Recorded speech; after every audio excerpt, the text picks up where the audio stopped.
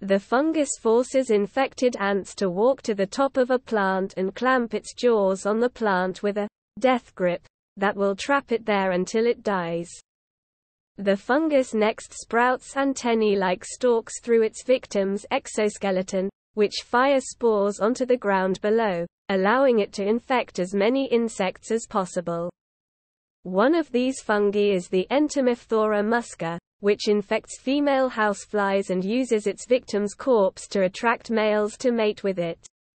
Just last year, it was revealed that the longer the female host is dead, the more alluring it is to the male flies.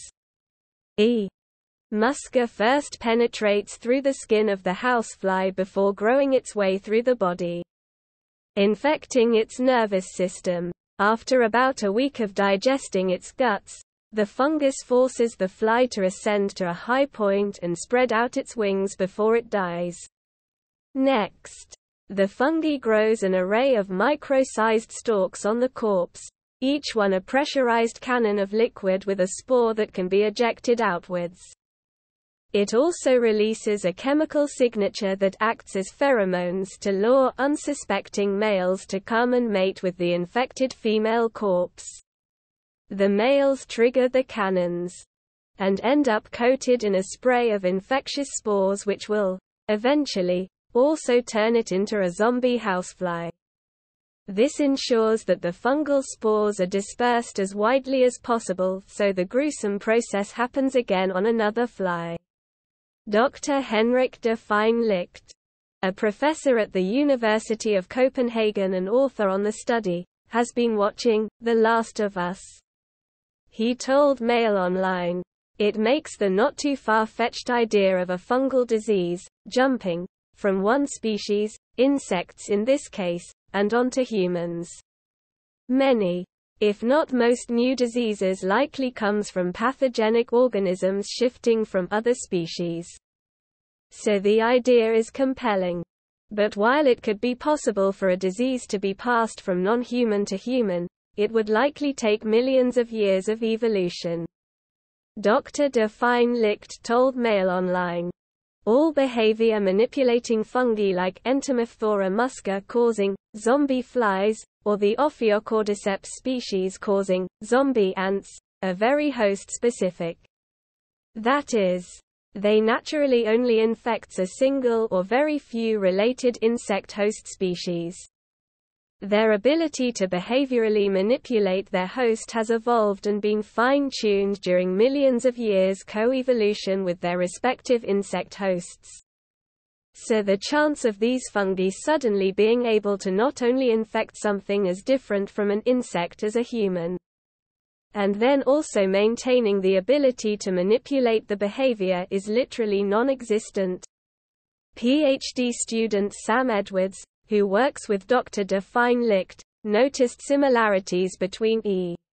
musca and the fictional fungi in The Last of Us, through the way an elderly woman reacted to infection. He told Mail Online, "When we see the old lady twitching in the background in her chair. She does this around sunset, which is when manipulation happens in E. musca. Also, the weird protrusions that old lady has from her mouth when feeding on her relatives E. musca comes out the fly's mouth after manipulation, not for feeding, but to strengthen its hold on the wall it died on." The co-creators of The Last of Us, Neil Druckmann and Craig Mazin, said that their fungus is actually based specifically off cordyceps, which infects carpenter ants. They told Collider, "Cordyceps is a fascinating concept, and it's absolutely real. We wanted to push that a little further. We wanted to give as much reality as we could because the realer that is, the more we connect to the characters that are in that space playing around."